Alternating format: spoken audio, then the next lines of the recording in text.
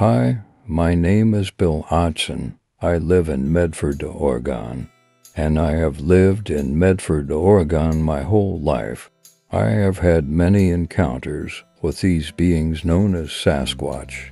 Starting in the mid-90s to current day, at some point in the early 2000s, I decided to go do some research and find out what these beings are. During my studies, I found an organization of Bigfoot researchers. At first, I thought I was doing the right thing. I was looking in the right direction. The director of the organization took a liking to me and asked if I was willing to become an investigator. I accepted. Within that time frame, I learned a lot of things, but nothing really answered my questions. As I said before, I've had many encounters as an investigator. I handled a lot of reports, and the majority of those reports consisted of seeing Bigfoot, crossing roads, loud screams and howls in the distances, having things thrown at them or towards tents and cabins. These are all common encounters that lots of people experience. It wasn't until my face-to-face meeting with one of these beings. It happened on October 29th, 2010, a day I'll never forget. I was hunting black-tailed deer. The wind was in my favor, and it was slightly drizzling rain. I believe I caught this thing off guard due to the weather. At first, I was in complete and utter disbelief that a 6'5" female juvenile Sasquatch stood directly in front of me, 25 yards tops. There was no doubt in my mind. I knew exactly what I was looking at. It was not a buddy in a ghillie suit. It was not a tree stump. It was not a dead snag tree. It was a Sasquatch. And there is nobody in this world that is going to tell me otherwise. And like you, I do not give a damn what people have to say about what I saw. I know exactly what I saw. I do believe that the knowledge that I did gain as an investigator helped me to understand what I'd seen. If this had been in the 90s, I would have shit my pants and ran from the woods screaming like a girl, not saying that the encounters they had in the 90s didn't scare the shit out of me. I'm saying that those encounters were as real as the Sasquatch I saw standing in front of me on that October day in 2010. Anyway, shortly after that experience, I stopped doing investigations. I had my answers right there in front of me in the flesh that morning of October 29th, 2010. Had I not had the experience and the knowledge I have learned as investigator, I don't think I would have been able to deal with it. I'd be a liar if I said it doesn't mess up my hunting today. Really, because I'm always looking over my shoulder when I am out in the woods, and I firmly believe they're always there. Yes, they are. Unfortunately, that sucks, and I'm gonna put myself about 300 yards away from where a guy got screamed at just a month ago. Anyway, back to the story. That's a brief description of the encounter. But I think you get the idea in your own experience. You know enough to understand the situation I was in that day. Needless to say, I spent the remainder of my day with a buddy of mine doing ranch work instead of hunting. And with all my experience and knowledge that I've gained as an investigator, I was still shaking today when I hunt. I don't stay as long as I used to.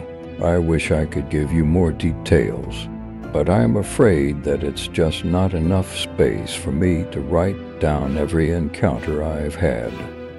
That's not to mention, I still have many friends in the research environment but it is one of the most ruthless cutthroat shows I've ever seen, as well as one of the most self-serving environments I've ever got sucked into.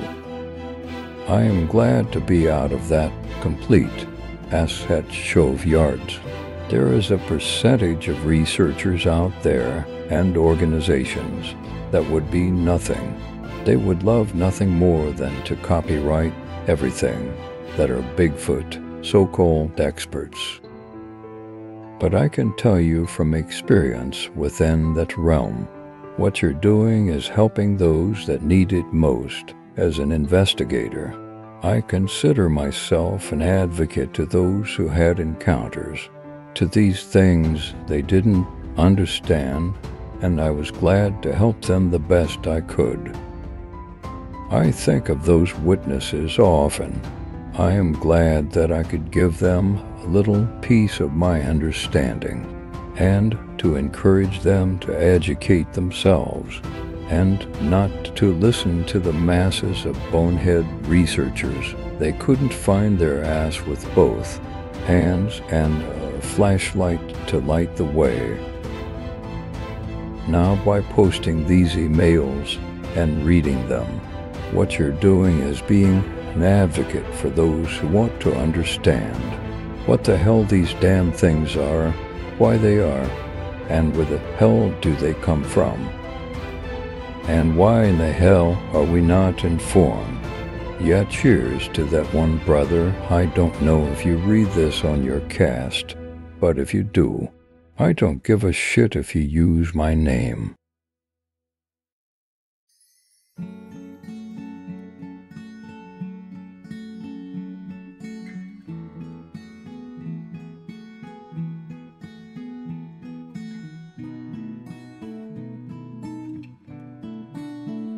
My name is Doug Erickson.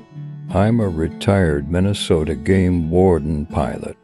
My patrol area was in the northeastern part of the state, which is mostly wilderness. Feel free to use my name because, like you, I don't take crap from people either. I hope that keeps spilling over to everybody. Nobody should take crap from anybody, okay? So sometime in the 1980s, I was trolling a very large lake in my patrol area. Because it was such a nice day, I had decided to tie up the boat on the shore and walk across a peninsula to observe any fishing activity in the next bay. I spotted a man still fishing in a boat about 100 yards out from me. I concealed myself and sat down. He did not move. Once I put my binoculars on him to see what he was up to. Within a moment he started fidgeting and looking all round. He had his back to me. He turned and looked directly at me.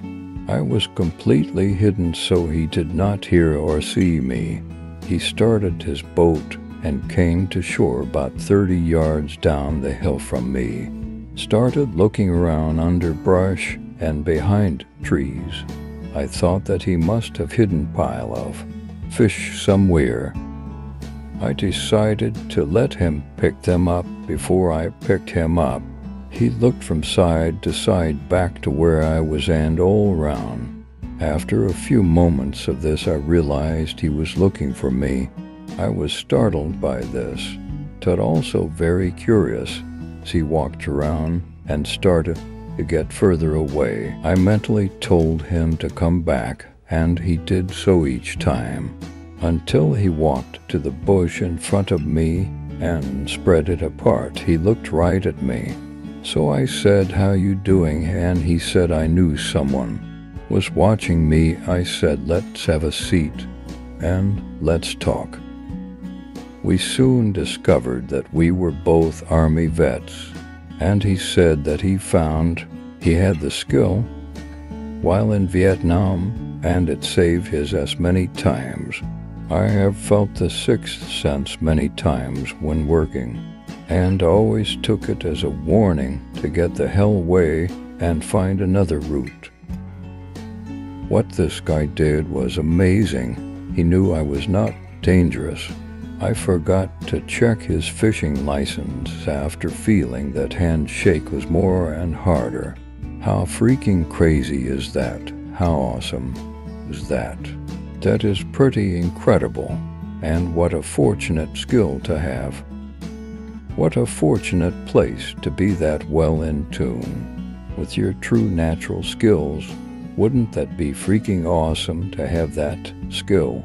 Well, I'm pretty sure we all do. We're just out of touch with it. We've been firmly convinced. We've been conditioned to be out of touch with many skills that we were originally created with.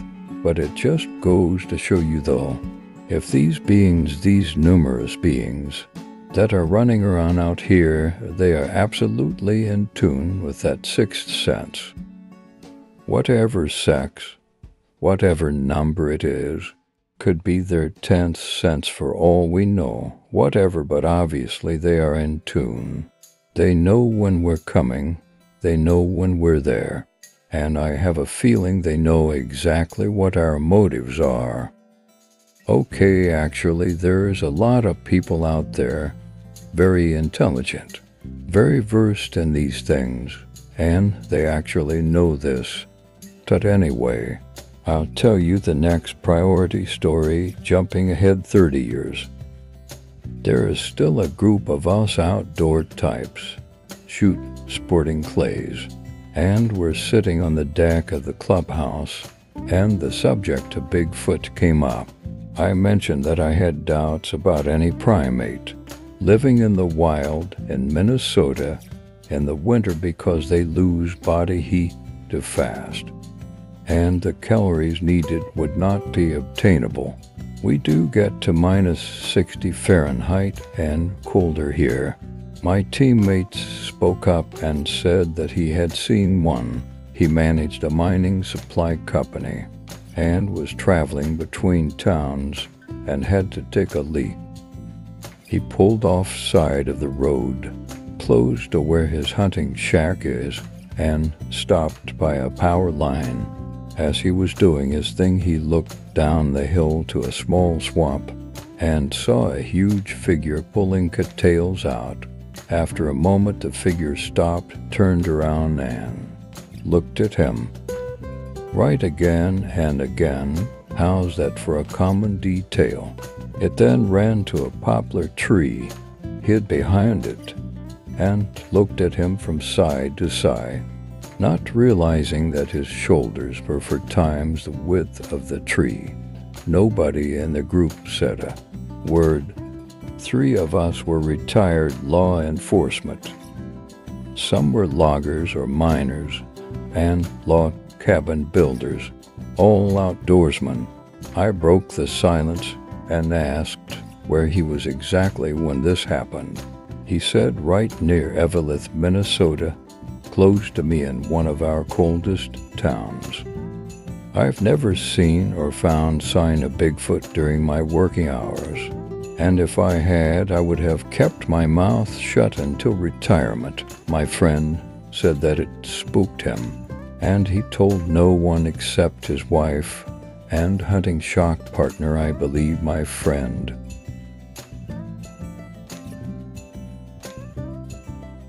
I've been a fan of your channel for some time now. Not really that great at the whole social media thing, but I do manage to catch your YouTube videos as they come out. I was interested in your content before you started your Sasquatch material. Knowing you before you include a Sasquatch story has made it pretty easy for me to determine your legitimacy. I live in northwestern Montana. I'm 43, and I've lived my life in the timber. I was raised in a hunting and fishing family. They didn't have much money, so those outdoor activities were a necessity, not just a hobby. Our summers would be full of weekend camping trips, fishing streams, and hiking in the high lakes. The Cabinet Mountain Wilderness Falls were always dedicated to hunting. And it was not uncommon to have excused absences from school to pack elk out of some hole. In the winter we snowshoed, trapped, and cross-country skied. I consider myself a fairly good outdoorsman, and raising my boys in the same manner. And it was not uncommon to have excused absences from school to pack elk out of some hole. In the winter we snowshoed, trapped, and cross-country skied. I consider myself a fairly good outdoorsman and raising my boys in the same manner. Lately, with the new popularity of fly fishing, I have to resort to getting access to hard to reach spots to get away from the crowd and find the solitude that I crave. The section of river is about 1.5 miles walk from the nearest road. It's a great spot where the river braids off into 3 or 4, depending on the time of year. Different channels will allow me to completely cross the rivers. West Slope cutthroat, redbound, rainbow, and bull trout can easily be found at the seams where the currents meet. At the tail of each island made by the separate channels, the way I walk is fairly simple. There's a pretty substantial game trail that's easy to find and leads you to the easiest route. One time walking down there, I smelt something. I'd come off the side hill, and as I was crossing one of the manual river channels that had been carved out over the years, I didn't think much of it at first, but I began to feel uncomfortable. I slowed down and began to pay more attention. Within minutes, I heard a large animal that appeared to be circling me. It was staying out of sight, but wasn't coming in or going away. It was just moving to the side. I had bears do this before when they were trying to get my wind, and as if on cue, I began to hear a hopping sound. It didn't sound like a bear, but my mind instantly categorized it as such. I began to silently cast myself out, thinking I'd come upon a kill. The smell, I had bear spray and I stayed close to a larger tree that I could attempt to get up, if it came to that. It was pretty thick vegetation, mainly older with occasional lodgepole pine. But within a few minutes the animal was between myself and the route back to the truck. I caught a couple glimpses of brown fur through the brush, noticeably one passing a cat-faced alder that had a limb broken off. After the animal had continued to my right far enough, I began to make my way back out of there. I wasn't in the game trail any longer because I wanted to go straight up the hill to the road, and taking the game trail would take me in the same general direction as the animal. I wanted to move directly away from it.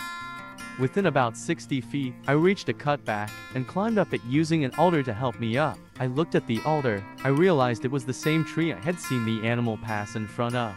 I remember this thing completely covering up that distinctive tree. The alder was leading out at the top of the cutback.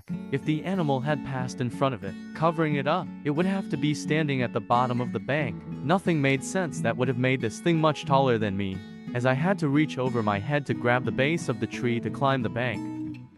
I immediately dismissed and continued out of there with no excitement. A couple weeks later, I went back to the same spot, this time driving much further up the road. I had taken a completely different route, avoiding that area by probably more than a half a mile. If it was a grizzly, I convinced myself it wouldn't wander from his kill. Once I reached the river bottom, the same uneasiness came over me. Once I decided to turn around, I began to get vocalized out. It began as a kind of a huff that quickly turned into growling and yelling. It was loud, it was close, I was kind of frozen. I couldn't believe what I was hearing. I was looking really hard to pick up on any movement or anything that was out of place when a slight movement caught my eye. I found myself staring at an alder patch with one pine tree growing through it. It was pretty thick, but I had definitely seen movement. Within a few seconds I realized I was looking at a very large hand, gripping the trunk of the pine tree. Once it growled, it was like the whole thing came to view. It was absolutely huge. It had an angry expression on his face, and it bared his teeth. Before the next growl, a yell came out of his mouth. I began moving diagonally towards the direction it had come down the hill. I was very surprised at how something so large could be so quiet. This time I had brought a Ruger 44 Magnum with me, and had it in my hand. Without even knowing I drew it, I took off trying to keep my wits about me, in a direction that moved me closer to my truck, but still keeping 50 to 60 feet between us. This continued for what seemed like hours. Every time I would begin to think it was gone, because I hadn't heard it, it would shake, or break a tree, or growl and yell at me. It was terrifying. I felt it would never end. This continued all the way to the road. I popped out where I would have walked down the road in his direction to get to my truck. I seriously thought of going in the other direction, hoping to render someone else. I quickly decided against that and fired 3 shots at a tree on the uphill side of the road in its direction. I didn't fire on the side of the road it was on. I waited what seemed to be an hour. but I'm sure it was only a matter of seconds, and began that way. I didn't look at the timber, I just kept my eyes wide, and the hammer geared back on my reloaded pistol. Once after I went far enough, where I was going to go around the corner, and lost sight of the section road. I allowed myself to look back. It was standing on the shoulder of the road, maybe 40 feet from me. It seemed to posture up. Once I turned around almost in a dominance display.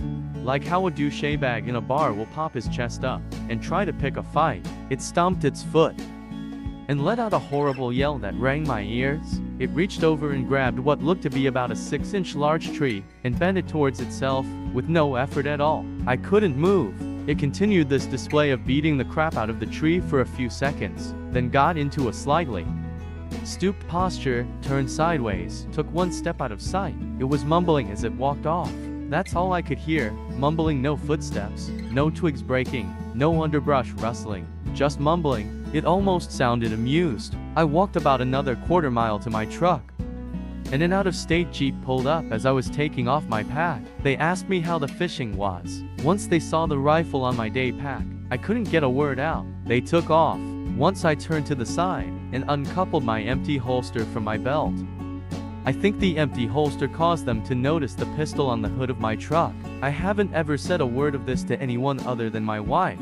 I think she believes something spooked me, but not that it was a 10-foot-plus bipedal animal. I haven't been back there. I took the family up that river last spring to pick morel mushrooms, but the anxiety I had, my 2 little boys running around, was too much. I wasn't even close to the spot. I've listened to your podcast and other YouTube Sasquatch channels, but a lot of them just seem lonely or bored. They seem like they want attention. Then I'll hear something that'll rub me the wrong way, like some of these guys that claim to talk to them, and that they're furry forest brothers. I don't buy it. If it wanted me, it could have had me. I had the pistol. I'm an excellent shot, but I can't help feel I was undergunned for a one-shot stop. It definitely didn't want me there, and it didn't want to be my friend. I apologize for long email. I just wanted to get it out there. I started out really skeptical when you started off with the Sasquatch stuff, but I really had a good opinion of you, and you eventually proved me right. Thanks, Steve, and keep fighting the fight. Look me up forever. In my area, I want to float around a river, shoot some gophers. Thanks. My encounter, year 1993, middle of May. This is only the 5th time I've told this story to anyone outside my family members, and the 4 before you. I've almost been in fistfights, and the people I was talking to would not just walked away cleanly. It was the end of my junior year in college at Arizona State University. My roommate and I secured jobs in the Kenai Peninsula, Alaska, through a good friend of ours who had fished commercial salmon a year before, heading in between Castle and Kenai rivers. My roommate secured a job with Jeff Ransom, who owned the sites. He passed away the same winter at an avalanche while snow machining in December. I believe Jeff's sites were on the mouth of the Kenai River. I did not secure a job until arriving at Homer. I had a job fishing halibut, a 48-hour fish, but I don't know the regulations. Now, the job was with Kevin Duffy, who was Jeff Ransom's brother-in-law. He referred me to Debbie Nakata, who owned the set net sites just south of Jeff's, on the Castle off Riverside. I'm just giving you the background case you wanted to verify. Deb still lives there in Hawaii in the winter. We started off our track, arrived at the Canadian border, Vancouver, headed on through Whistler, my neighborhood, and the switchbacks in my backyard. Up 97 north to Prince George, and then 16 west, and proceeded to hit the 37 Casio Highway. On the map, it was single red line, which means 2-lane paved road. Not it was 800 miles of 2-lane dirt and gravel. So headed north in my 2-wheel drive 86 Toyota pickup truck, with over 200,000 miles on it already. We stopped at ISC, British Columbia, to get gas and some food. I've been there a few times. May 28, 1993. It was almost 9 p.m. Summer, around there. I know this because I'll never forget this day. What happened next? I go over it in my head daily. I'm almost 50 now, and I was 23 then. I can remember the scent in the air, the scent of the forest that I did not experience in Arizona. It was the scent of pure, clean air, the forest and rain all combined. When we pulled out at gas station, I looked at my truck's clock, and it's at 9 p.m. The sun was on the horizon, not sunset yet. I drove for about 2 miles and pulled over to the side of the road, because I thought I had left my wallet at the gas station. After getting out of my truck, I found it on the floor between my feet. I jumped back in the truck and put it in drive. I was creeping along at first, because I was putting my wallet in my bag behind my seat, so I was half turned around while moving forward. So I was only going about 10 miles per hour. My roommate in the passenger seat had his head down, leaning forward, taking off his shoes. As I turned and put both hands on the wheel, my focus was back straight ahead. I started to accelerate to maybe 25 miles per hour, went about, I would say at 75 yards ahead from the tree line on my right. I saw what I thought was a grizzly bear. First glance. Exiting the tree line, starting to cross the road. I was about to say grizzly, because at first glance, in a split second, that's what my brain said. But in another split second, as I took my foot off the gas, I saw something larger than a grizzly take its first 2 steps across the road. On 2 feet, as I basically froze, my truck rolled forward. The next thing I knew, I slammed on the brakes, sliding a little in the gravel, and as my roommate, who hadn't looked up yet, hit the dash and glove box with his chest and part of his face, I screamed Bigfoot. It came to a halt. My roommate looked up and went silent. When I looked at him, at first, he was staring straight ahead, with eyes more wide open than I thought I'd ever seen before. I looked back ahead and watched the 3rd and 4th steps. It never turned to look at us, and we're at this time 40 feet from it. The funny thing is, it didn't look at us at all, but the child it was carrying in its right opposite arm, which is high up on her chest, and its upper torso, was at her shoulder, and it was turned and looking right at us from behind her head. It was almost peering at us from behind the right side of her head. As his mom walked across the road, it never took its eyes off us the whole way across the road, which only lasted for 3 or 4 more steps. Her left arm looked very long, as it hanged almost her knees. She wasn't swinging her arm, probably because she was carrying her child. It immediately entered the opposite tree line, and as it did, I accelerated towards her, and slammed on the brakes where she entered the tree line. I jumped out of my truck, and my roommate said, "Don't get out. What are you doing?" But in saying that, he had already opened his door, and was on his way out as well. I ran from my truck to the tree line, and just stood there with my ears facing the trees. I heard an auto sound, so I stood there for 5 minutes in silence, and never heard a sound. I slowly backed away from the tree line, and I looked up, to recognize the tree she had entered under. I looked at a branch he went under, and that was no way it was any less than 8 or 9 feet from the ground. We got back to the truck and started driving. After sitting in silence for maybe 2 or 3 minutes, my roommate says, "Did you see that?" I said, "Yes, I did. Did you see the child it was holding?" And my roommate said, "That was a baby, a human baby." And I said, "That was not a human." And he said, "No, I didn't mean it like that. I meant, it looked like a human." And I said, "Yes, it did. It looked like a person." Now my roommate then yelled while looking right at me, "What the F?" When he said that, tears started coming from my eyes. So I said, "Why are you crying?" And he said, "I don't know." We drove in silence for the next hour until he said, "What are we going to tell everybody?" And I said, "I don't know, probably nothing. No one will believe us. Because people are idiots." And we talked about the features of the child's face, and the size of its eyes, how it was looking at us, the hair color, the mother's height, the weight, etc. Jebs kept driving the whole summer in Alaska. The rest of that summer, every time I heard a noise in the trees, I would stop and just listen. I can relate to that one. It changed my life forever, and have went over in my head, practically every day, for the last 25 years. Thank you for your channel.